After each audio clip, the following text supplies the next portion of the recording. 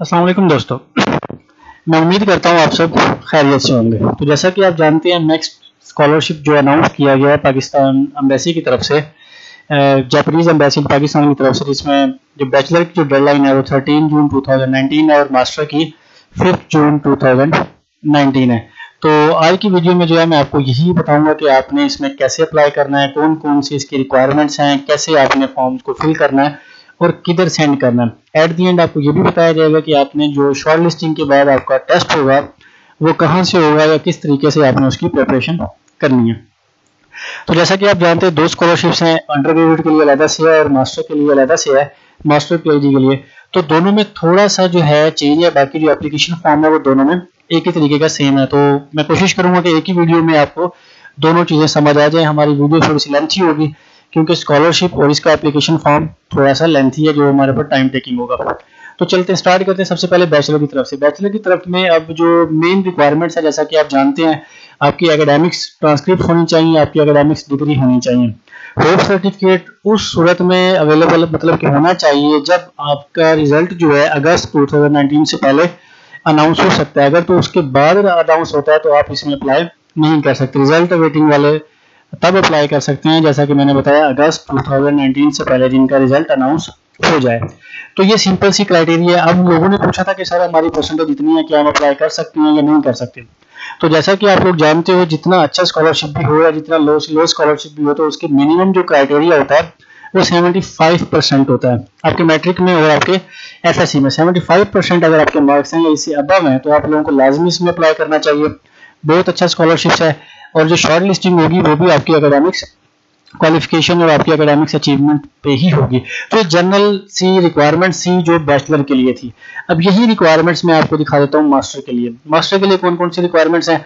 Master की deadline जैसा कि मैंने आपको बताया 5 जून 2019 है, लेकिन इसमें मेन इंपॉर्टेंट जो बात ये है, आपको जापानीज लैंग्वेज या IELTS टफल जो है इस स्टेज पे मैंडेटरी नहीं है। वैसे आपको जापानीज से वेवियर मिल जाएगा, एग्जाम्पशन मिल जाएगी, आपको ना IELTS देने की जरूरत है, टफल देने की जरूरत है। इंग्लिश प्रोफिशिएंसी सर्टिफिकेट पे आपका काम चल जाएगा। तो अब मास्टर्स के लिए कौन कौन सी चीज़ें रिक्वायर्ड हैं, वो जैसा कि आप जानते हैं, यहाँ पे marksheet, application form, research plan. जैसा कि आप लोगों ने देखा बैचलर के अंदर जस्ट क्या चीज़ थी, मार्कशीट थी और एप्लीकेशन फॉर्म था।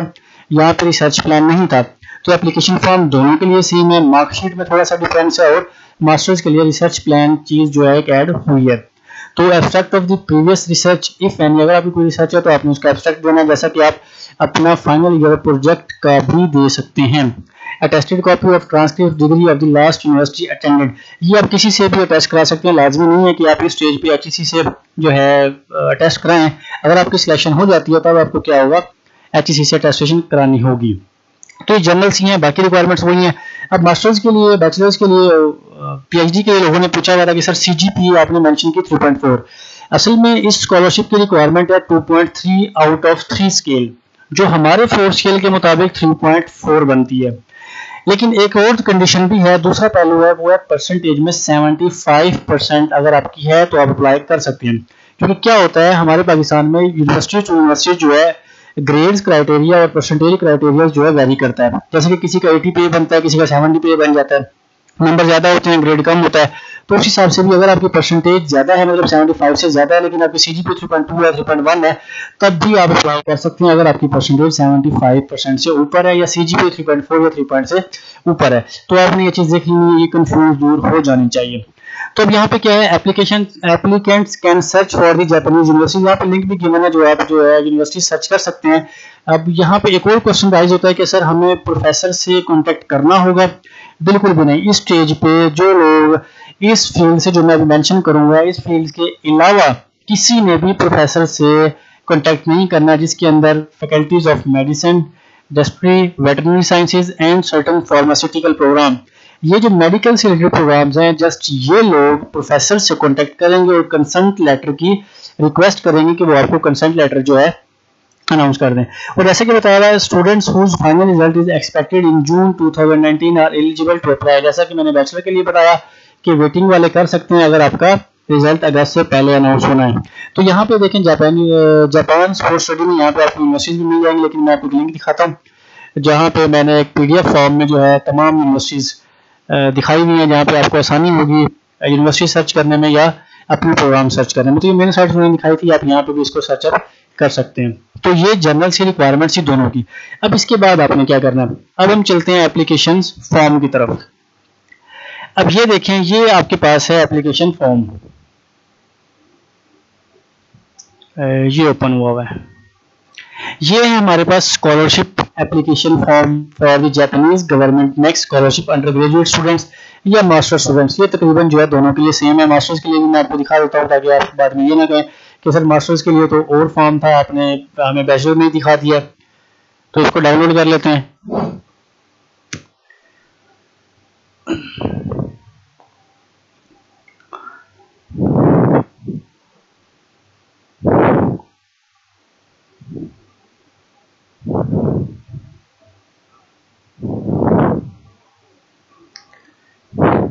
ये देखिए, ये दूसरा फॉर्म डाउनलोड हुआ है। यहाँ पे जस्ट लिखा हुआ है रिसर्च स्टूडेंट्स और यहाँ पे लिखा हुआ है अंडर ग्रेजुएट स्टूडेंट्स। इसके अलावा तमाम जो पूरा का पूरा फॉर्म है शुरू से लेके एंड तक सेम है, इसमें कोई चीज भी ऐसी नहीं है जो आपको समझना है। लेकिन फिर भी मैं वन बाय वन आपको दिखा दूंगा कि इसमें आपने कैसे करना है, कौन सी वेरिएशंस होंगी या कैसे आपने फिल करना है। अब ये एक एप्लीकेशन फॉर्म है, बहुत लेंथी फॉर्म है और असल में क्या होता है, आपकी एप्लीकेशन काफी जगहों पर रिजेक्शन इस वजह से भी होती है रिजेक्ट कि आपने एप्लीकेशन फॉर्म को ही सही फिल नहीं किया हुआ था, मतलब कि आपने डिटेल्स ही सही नहीं भी दी होती।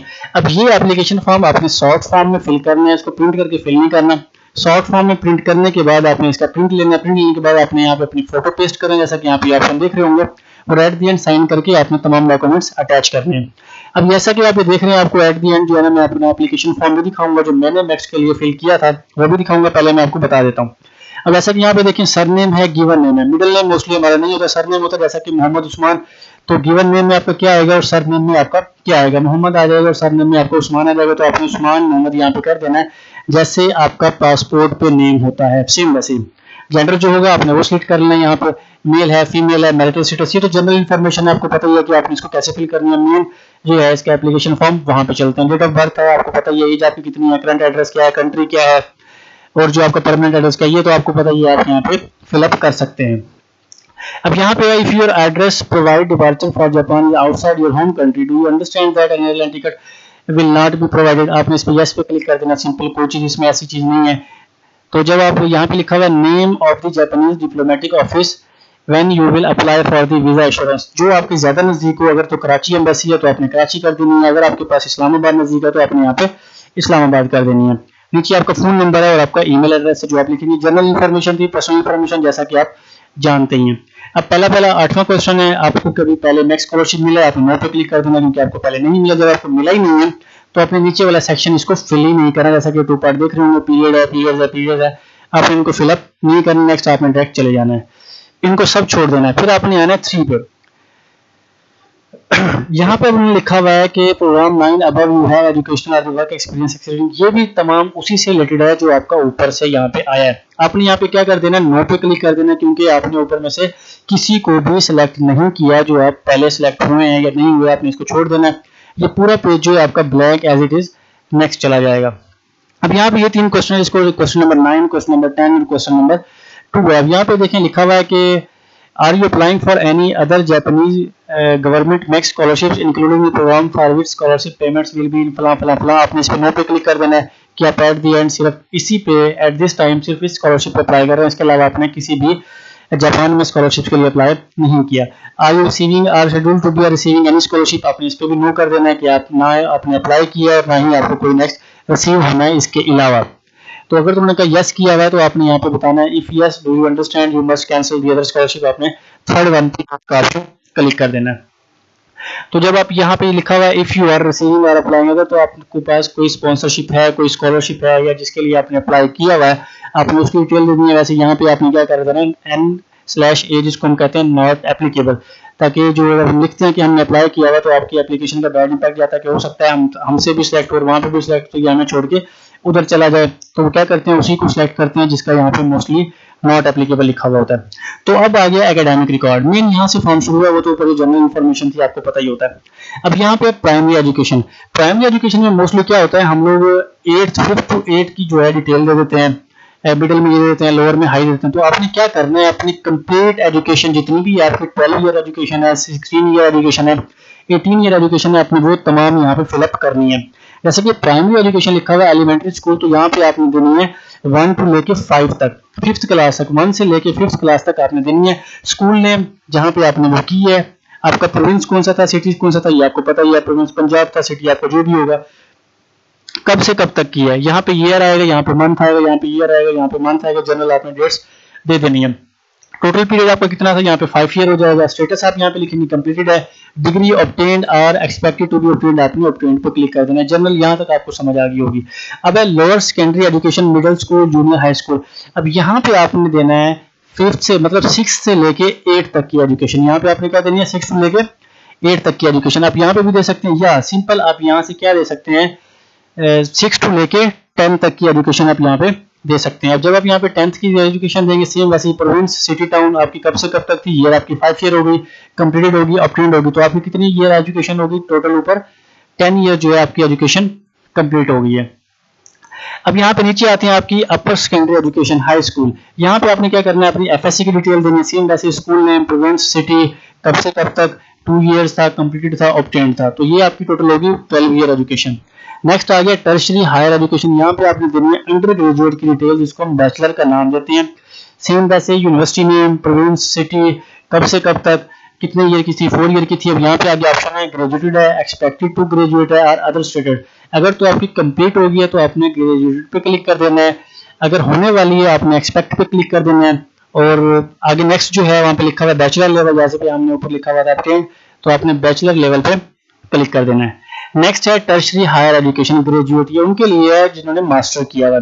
तो यहाँ पे सिंपल वही है, आपने मास्टर की डिटेल देनी है, सेम वैसे ही। तो आपकी टोटल एजुकेशन जो होगी, नीचे लिखा हुआ है total years of schooling attended as of the April 1, 2020, तो जितनी भी आपकी हाईएस्ट एजुकेशन होगी ऊपर ईयर्स के हिसाब से 16 ईयर है, 12 ईयर है, 18 ईयर है, आपने यहाँ पे लिख देनी है 12 ईयर, 18 ईयर या 16 ईयर।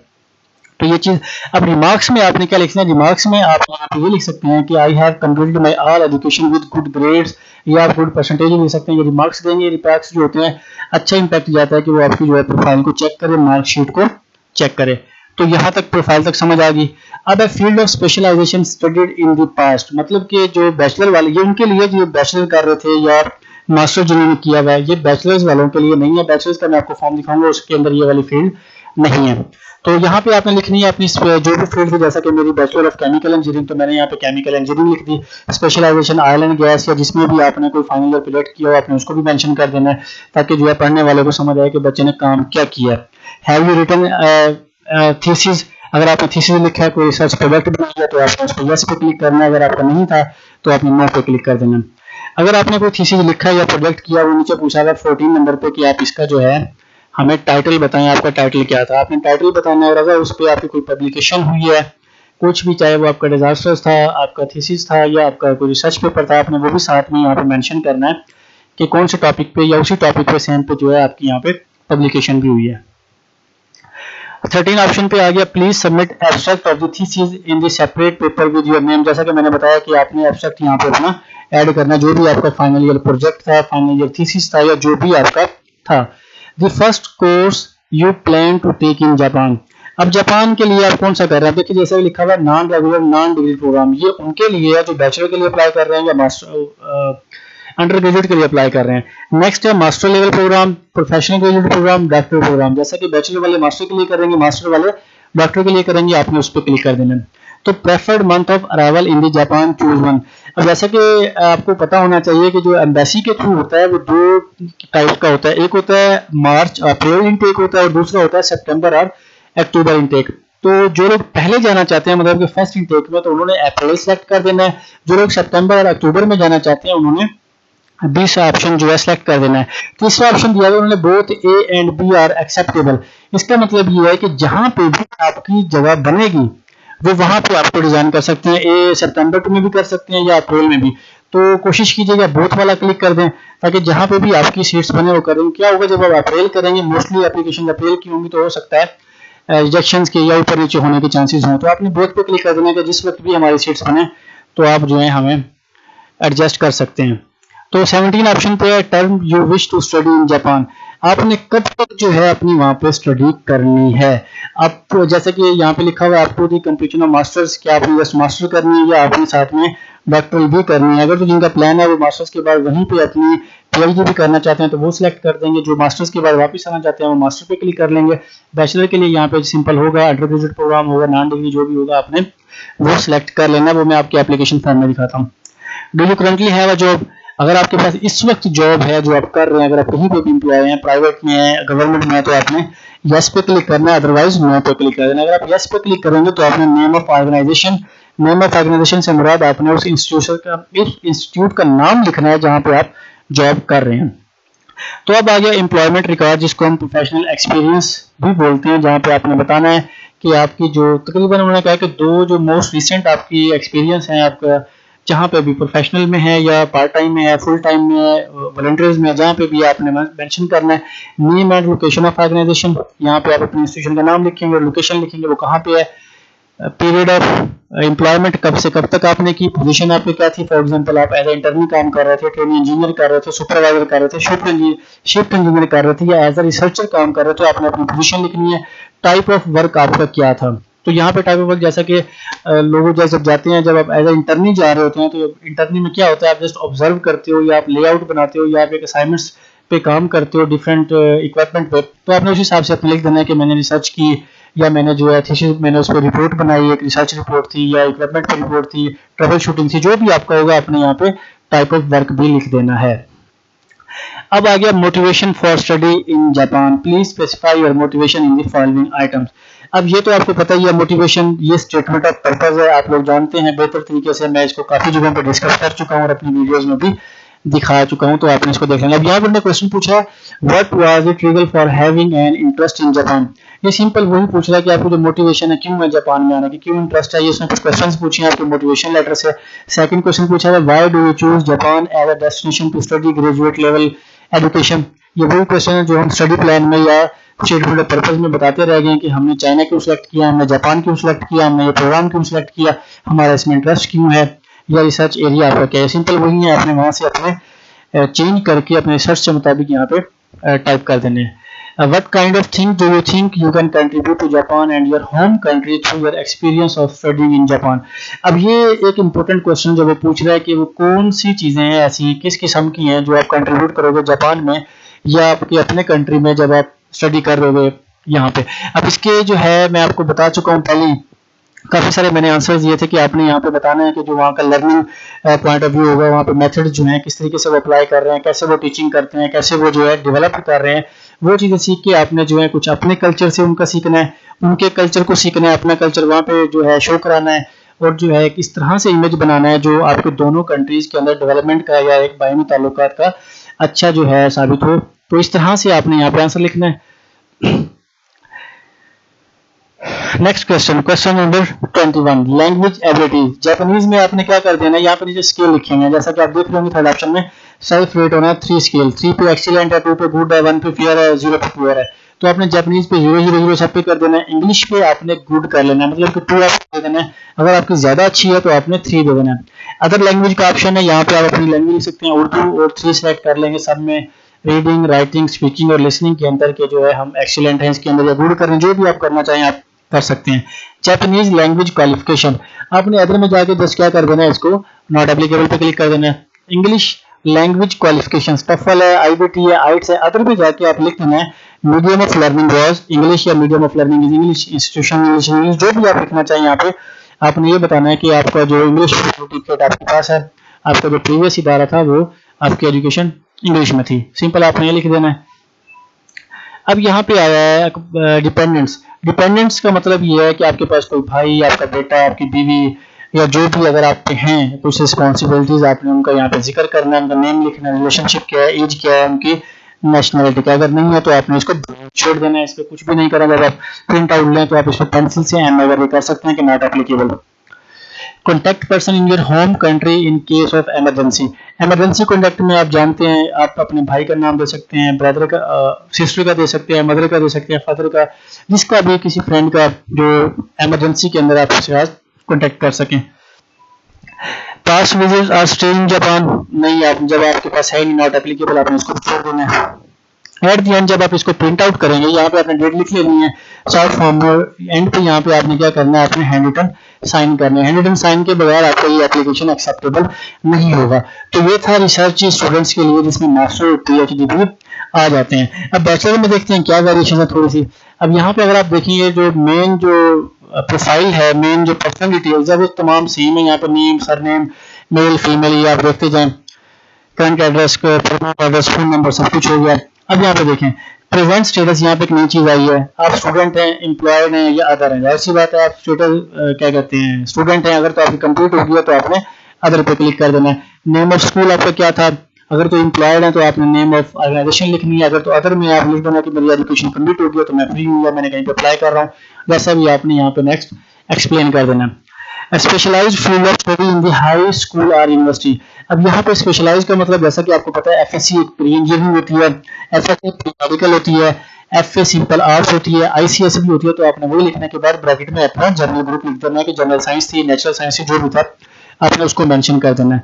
एकेडमिक रिकॉर्ड आ गया। अब यहाँ पे देखिए एकेडमिक रिकॉर्ड बिल्कुल सेम वैसे ही है। प्राइमरी एजुकेशन में आपने 1 से 5 तक, सेकेंडरी एजुकेशन में आपने 5 से 10 तक, जो अपर जो है आपकी क्या कहते हैं अपर सेकेंडरी एजुकेशन, हाई स्कूल में यहाँ पे आपने FSc की डिटेल दे देनी है।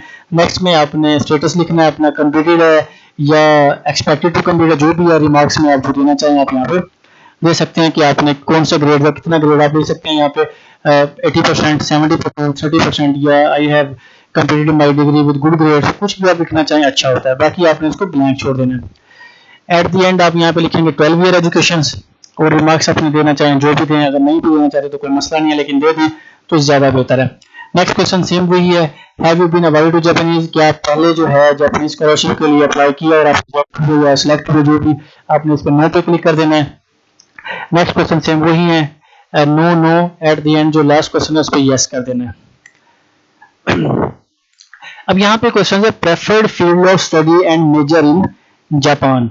जैसा कि उसमें मैंने बताया जो मास्टर्स PhD के लिए उनकी स्पेशलाइज्ड फील्ड है, आपकी अपनी फील्ड है, जो भी आपकी है आप उसी में अप्लाई करना है। लेकिन जो बैचलर स्टूडेंट्स के लिए उनके डिफरेंट फील्ड जो है डिफाइन की गई हैं जिसके अंदर आप लोग अप्लाई कर सकते हो। अब ये गाइडलाइन गिवन है, गाइडलाइन के हिसाब गाइडलाइन के नाम से प्रोफाइल यहाँ पे गिवन है फाइल, उसके अंदर ये देखिए आप देख रहे होंगे सोशल साइंसेज एंड ह्यूमैनिटीज में कौन कौन से सब्जेक्ट्स आते हैं। अब सोशल साइंसेज एंड ह्यूमैनिटीज इसको ग्रुप ए का नाम दिया गया है, social sciences and humanities group B का नाम दिया गया है। अब पहले में लॉ है, पॉलिटिक्स है, यहाँ पे आप ये देख सकते होंगे यहाँ पे काफी सारे प्रोग्राम्स हैं, बी में भी ऐसे ही हैं। नेचुरल साइंसेज के अंदर जो है नेचुरल साइंसेज ए है ग्रुप ए, जिसके अंदर साइंस, मैथमेटिक्स, फिजिक्स, केमिस्ट्री और काफी सारी इंजीनियरिंग भी हैं, दूसरे डिपार्टमेंट भी हैं, केमिकल इंजीनियरिंग बहुत सारे आप यहाँ पे देख सकते हैं। नेचुरल साइंसेज भी है। नेचुरल साइंसेज सी के अंदर मेडिसिन एंड डेंटिस्ट्री है, मतलब कि यहाँ पे MBBS के लिए भी अप्लाई कर सकते हैं और क्या होता है वो दूसरे वाला, चलो जो भी होता है।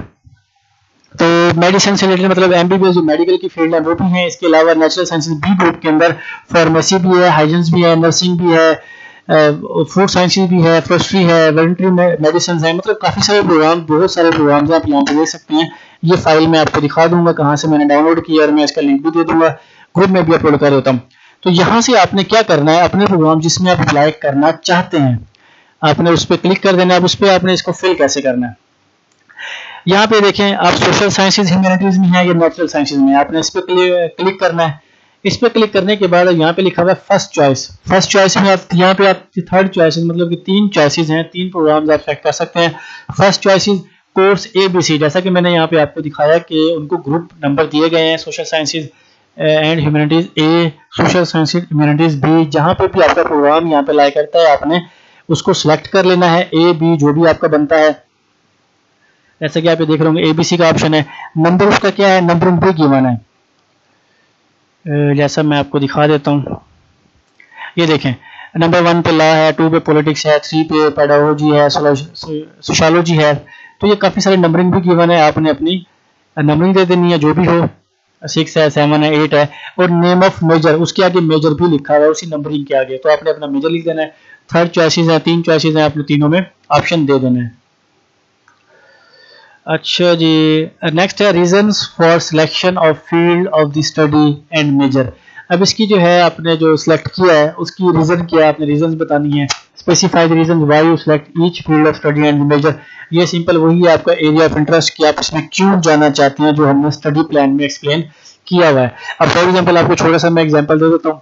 अगर आप मेडिसिन में अप्लाई कर रहे हैं या कोई और फील्ड में, इंजीनियरिंग से रिलेटेड फील्ड में अप्लाई कर रहे हैं, जिसमें भी कर रहे हैं, तो आप उसमें यही चीज़ बताएंगे कि भाई हमारा जो पाकिस्तान है, ये जो हमारा कंट्री है, डेवलपमेंट कंट्रीज है, यहाँ पे इस सेक्शन के ऊपर, इस एरिया के ऊपर जो है वर्क हो रहा है, तो इसके ऊपर हमें रिसर्चर्स चाहिए, मोर रिसर्च चाहिए, इसके लिए हमें हाईली क्वालिफाइड फॉरेनर स्टूडेंट्स भी चाहिए ताकि हम फॉरेनर से पढ़ के आए, क्या करें। ये मैं आपको जनरल ओवरव्यू दे रहा हूँ।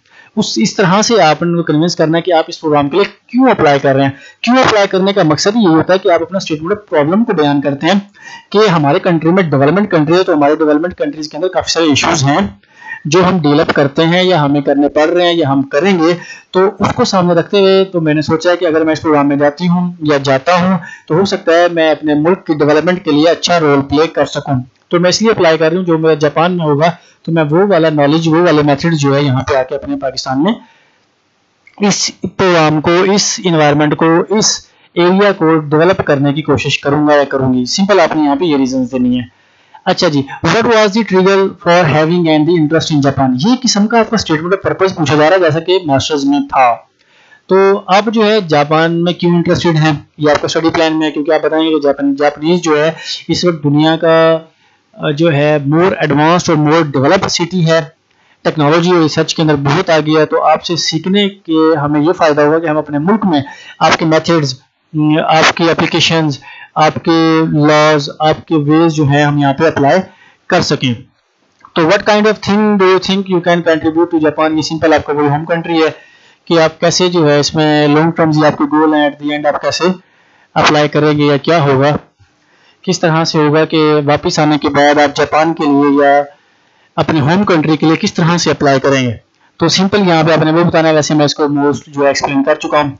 लैंग्वेज एबिलिटी मैं बता चुका हूँ, ये सिंपल आपने सारा देख लिया। करंट एड्रेस है, ये आपने छोड़ देना सब कुछ। एट द एंड प्रिंट करने के बाद आपने यहाँ पे साइन करना है और जो है क्या कहते हैं इसको, डेट लिखनी है। तो ये तो था एप्लीकेशन फॉर्म जो बैचलर्स और मास्टर्स के लिए हमने एक्सप्लेन कर दिया। अब हम चलते हैं मार्कशीट के पास कि मार्कशीट क्या है। अब मार्कशीट ये मैंने ओपन किया, ये है नेक्स्ट अंडर ग्रेजुएट स्कॉलरशिप, ठीक है ना। मार्कशीट के अंदर जस्ट आपने अपने जो है नंबर और परसेंटेज को एक्सप्लेन करना है। जैसे कि आप देख रहे होंगे इंटरमीडिएट आपका स्कूल क्या था, आपके पास नंबर कितने हैं, फॉर एग्जांपल 750 आउट ऑफ 1100, इन्होंने एग्जांपल भी दी हुई है।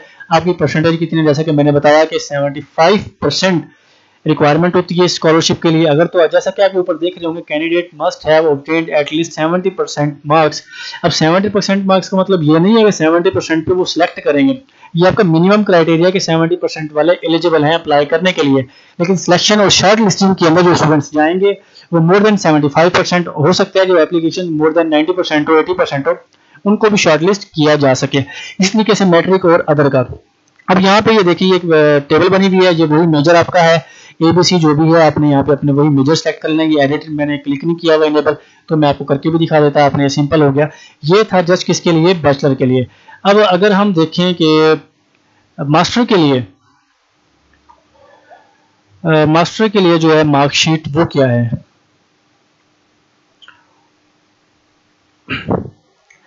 मास्टर के लिए मार्कशीट भी बिल्कुल सेम है, कोई चीज इसके अंदर ऐसा नहीं। चलिए रिसर्च प्लान आ गया, पहले हम रिसर्च प्लान को डिस्कस कर लेते हैं। मास्टर के लिए बैचलर का काम वहां तक कंप्लीट हो गया जो मैंने आपको पीछे मार्कशीट दिखाई है। तो बैचलर वाले की कंफ्यूजन खत्म हो जानी चाहिए। उनको जो है जिस तरह से मैंने आपको बताया ऐसे फॉलो करके बाद आपने क्या करना है, अपनी एप्लीकेशन सबमिट करना है और सेंड कर देना है। अब यहाँ पे रिसर्च प्लान, जिसको हम स्टडी प्लान का नाम भी देते हैं, रिसर्च प्लान, रिसर्च प्रपोजल का नाम भी देते हैं। यहाँ पे आपकी नेम है सिंपल, जैसा कि sir name, given name, nationality आपकी क्या है।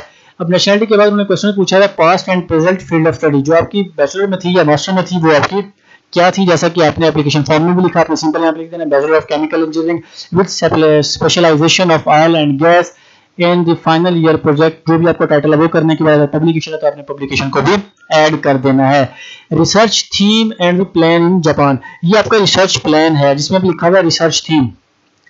अब उन्होंने लिखा हुआ है describe the research theme and the plan you wish to carry out in Japan. अब यहाँ पे आपने क्या करना है, अपना टाइटल बताना है जो आप रिसर्च करना चाहते हो रिसर्च थीम के अंदर। आपने यहाँ पे अपना टाइटल लिखना है, रिसर्च ऑफ टॉपिक जो भी है। अब रिसर्च प्लान क्या है, रिसर्च प्लान के अंदर आप अपना रिसर्च प्रपोजल भी डिस्कस कर सकते हैं, अपना स्टडी प्लान भी डिस्कस कर सकते हैं। तो अब मैं आपको छोटी सी एक चीज दिखा देता हूँ एट द एंड, ताकि आप लोगों को समझ आ जाए, कंफ्यूज ना हो। जो मैंने फिल किए थे, इस हिसाब से मैंने अपने डॉक्यूमेंट सेंड किए थे इस स्कॉलरशिप के लिए, वो मैं आपको दिखा देता हूँ ताकि आप लोगों के लिए थोड़ी सी आसानी हो जाए कि जो है हमने क्या करना है और कैसे करना है। जापान,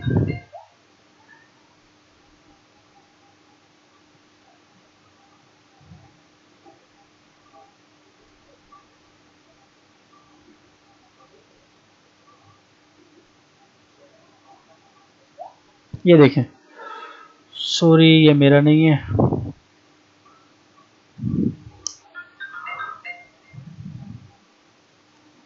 जी ये देखें, ये अब जो है एप्लीकेशन फॉर्म जो है ओपन हुआ है।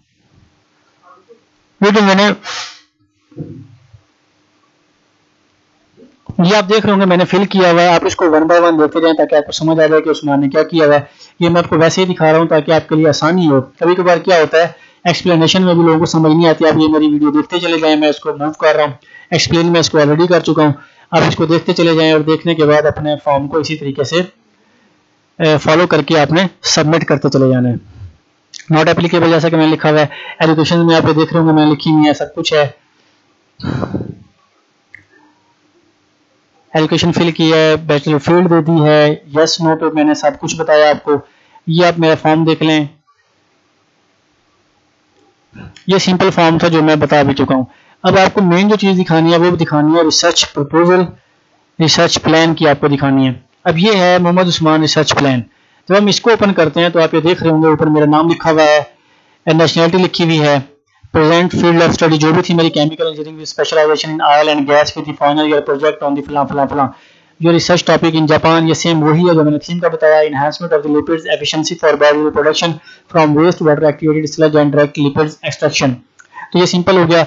स्टडी प्रोग्राम इन दी जापान जो भी आपका है, जैसे उन्होंने पूछा रिसर्च प्लान, ये सेम वही स्टडी प्रोग्राम है, ये रिसर्च प्लान है। यहाँ पे मैंने अपना रिसर्च प्लान बताया। रिसर्च प्लान बताने के बाद थोड़ा सा इसमें एक्सप्लेन किया कि मेरा ये रिसर्च एरिया क्यों है या मैं इसमें इंटरेस्टेड क्यों हूँ। एट द एंड मैंने क्या किया, एक चार्ट बनाया। जो असल में रिसर्च प्लान का जो मेन मकसद होता है वो चार्ट होता है, जिसमें आपने अपनी टाइमलाइन बतानी होती है कि टाइम टू टाइम, मतलब कि मंथ टू मंथ जो आपका एट द एंड की तरह जब आप मूव कर रहे होंगे तो आपकी एक्टिविटीज क्या होंगी, पहले महीने क्या करेंगे, दूसरे महीने क्या करेंगे, थर्ड महीने क्या करेंगे। तो ये जो मेन चार्ट है ये आपका मेन पार्ट होता है रिसर्च प्लान का। तो यहाँ तक समझ आ गई है। जो रिसर्चर स्टूडेंट्स हैं मास्टर्स के लिए, पीएचडी के लिए, ये रिसर्च प्लान था, इनके साथ आपने क्या करना है, अपना रिसर्च प्रपोजल भी ऐड करना है। रिसर्च प्रपोजल वैसे यहाँ पे मेंशन नहीं है, लेकिन अगर आप ऐड करेंगे तो आपके चांसेस बहुत ज्यादा होंगे। अब रिसर्च प्रपोजल कैसे बनाना है, कैसे होता है, ये भी मैं आपको दिखाता चलता हूँ। ये देखें, ये मेरा रिसर्च प्रपोजल है जो मैंने इस मैक्स स्कॉलरशिप के लिए यूज किया। जैसा कि मैंने ऊपर लिखा मोहम्मद उस्मान, मेरा टॉप टैग था तो मैंने उसका नाम दिया, अपना टॉपिक दिया जो मैंने रिसर्च प्लान में भी डिस्कस किया। आपने एब्स्ट्रैक्ट बताना है, रिसर्च ऑब्जेक्टिव्स देने हैं, प्रॉब्लम स्टेटमेंट बताना है, सिग्निफिकेंस बतानी है। प्रॉब्लम स्टेटमेंट और सिग्निफिकेंस ये आपका मेन पार्ट होता है इस रिसर्च प्रपोजल का। और अगर तो आपके पास रिसर्च क्वेश्चंस हैं वो ज्यादा बेहतर होते हैं रिसर्च ऑब्जेक्टिव्स की जगह पे। इसके बाद आपने क्या करना है, ये मेरे पास फ्लो डायग्राम्स है, ये फील्ड टू फील्ड वेरी करता है क्योंकि मेरी तो केमिकल इंजीनियरिंग है, तो हमारे पास ये फ्लो डायग्राम्स होती हैं जो हमने दिखानी होती हैं कि आप किस तरीके से आपका जो है चार्ट जो है आपकी जो रिसर्च जो है वर्क करेगी। तो ये था छोटा सा प्रोग्राम, छोटा सा तरीका जिसमें आपने करना है। एट द एंड जब आपने सब कुछ कर लेना है, अपने तमाम डॉक्यूमेंट्स लगाने हैं जो मैंने स्टार्ट में बताए, उसके बताने के बाद ये एड्रेस यहाँ पे गिवन है, इस्लामाबाद का भी गिवन है, कराची का भी गिवन है। जो इस्लामाबाद में पार्टिसिपेट करना चाहता है वो इस्लामाबाद सेलेक्ट कर ले, जो कराची चूज करना चाहता है वो कराची चूज कर ले अपने टेस्ट के लिए या इंटरव्यू के लिए। ये एड्रेस गिवन है, आपने इस एड्रेस पे सेंड कर देना है। अब मैंने बताया था at the end samples paper, यहाँ पे आप देखें लिखा हुआ है पास्ट पेपर सैंपल्स। जब आप पास्ट पेपर सैंपल्स पे क्लिक करते हैं तो यहाँ पे पास्ट पेपर्स जो हुए हैं जापान एम्बेसी की तरफ से वो यहाँ पे ओपन होंगे। जो है नेट इस वक्त बहुत स्लो है जिसकी वजह से ये ब्राउजिंग होती जा रही है, तो आपने यहाँ से पास पेपर डाउनलोड कर लेने हैं जो जापानीज में भी होंगे और इंग्लिश में भी होंगे, तमाम प्रोग्राम्स होंगे। और जो टेस्ट होता है वो मैं आपको जनरल साइंस होता है, एफएससी के जो स्टूडेंट्स होंगे उनका इंग्लिश में से और आपके साइंस सब्जेक्ट में से आपके क्वेश्चंस आएंगे। जैसा कि आप यहाँ पे देख रहे होंगे इंग्लिश एग्जाम है, मैथमेटिक्स है, फिजिक्स है, केमिस्ट्री है, बायोलॉजी आंसर्स, ये देखिए आंसर्स भी गिवन है, यहाँ क्वेश्चन है, यहाँ पे आंसर्स हैं। तो ये सिंपल कॉलेज ऑफ टर्मिनोलॉजीज के उन्होंने बताया कौन कौन से जो है सब्जेक्ट से आएंगे। तो मोस्टली क्वेश्चन जो होते हैं वो आपके साइंस सब्जेक्ट और इंग्लिश से होते हैं। तो यहाँ से आप पास पेपर देख के प्रैक्टिस कर सकते हैं। जनरल कंसेप्ट होते हैं, लेकिन थोड़ा सा इंग्लिश का जो पेपर होता है वो थोड़ा सा क्रिटिकल होता है, टफ होता है, क्योंकि इंग्लिश लैंग्वेज जो है वो चेक करते हैं आपकी कि क्या आपकी एबिलिटीज हैं। तो इस वीडियो के एंड पे मैं आपको इनके लिंक्स भी दे देता हूँ, आप इस तमाम वीडियो को फॉलो करें और अपने एप्लीकेशन को प्रिपेयर करें। बहुत टाइम है आपके पास, 5 जून 13 जून बहुत ज़्यादा टाइम है। एप्लीकेशन को आपने ऐसे नहीं करना आज फिल करें कल को सेंड कर दें। आप डॉक्यूमेंट्स को प्रिपेयर करें, प्रिपेयर करने के बाद किसी से भी रिव्यू कराएं, प्रोफेसर से, टीचर से, भाई से, अब्बू से, जिससे भी जो कर सकता हो आप कराएं। अगर नहीं करा सकते तो मुझे ईमेल कर दें, मैं आपके डॉक्यूमेंट्स रिव्यू करने के बाद अगर मेरे पास टाइम हो तो मैं एडिट कर दूंगा, वरना मैं आपको सजेशन दे दूंगा कि आपने किस हिसाब से अपने डॉक्यूमेंट्स को चेंज करना है या एडिट करना है। मेरी ईमेल सब जानते ही हैं, yourmohammad185@gmail.com, और मैंने अपना व्हाट्सएप नंबर भी दिया हुआ है। तो कोशिश करें अच्छे से अच्छी अपनी एप्लीकेशन बनाएं, क्योंकि आपकी प्रेजेंटेशन जो होती है आपकी गैर मौजूदगी में आपकी पर्सनैलिटी होती है, और जब आपकी पर्सनैलिटी वहां पे शो हो रही होती है इसका मतलब होता है कि पूरा का पूरा स्ट्रक्चर जो है उस्मान उनके सामने होता है जो अपना इंट्रोडक्शन करा रहा होता है। तो अच्छी डॉक्यूमेंटेशन आपकी अच्छी सिलेक्शन और अच्छे कैरियर का सबूत होती है। आज के लिए इतना ही, अल्लाह हाफिज़, दुआ में याद रखिएगा। मोहम्मद उस्मान।